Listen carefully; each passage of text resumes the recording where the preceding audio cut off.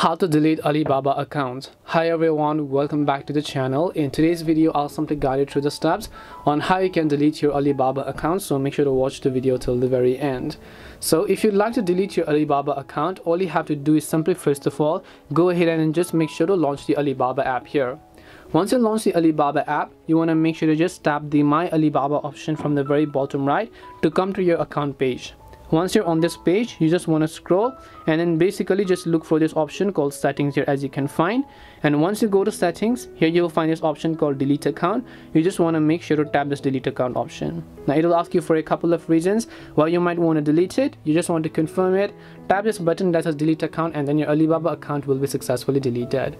This way you can delete your Alibaba account. Hope this video was very useful to you guys, and if it did help you, make sure to leave a like and subscribe to our channel. If you have got any questions, feel free to leave them down. Thank you very much for watching and see you in the next video.